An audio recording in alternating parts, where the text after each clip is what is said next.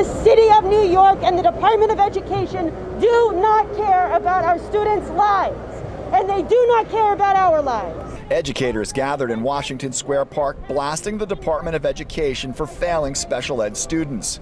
They claim some of the buildings in District 75 haven't been cleaned since the spring. They say not only are classrooms dirty, they lack proper ventilation.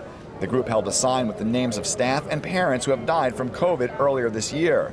The fear now is many children may become infected and spread the disease. It makes me very nervous. My children are very young, and they do have disabilities, so they tend to put things in their mouths all the time.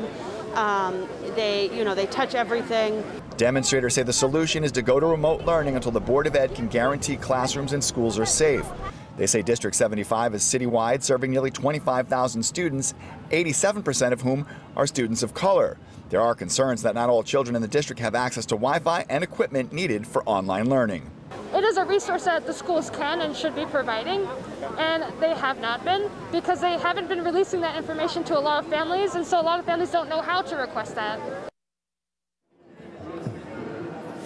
Now, we reached out to the Board of Ed for comment, but have not yet heard back. In Washington Square Park, Rob Hoyle, Pix 11 News.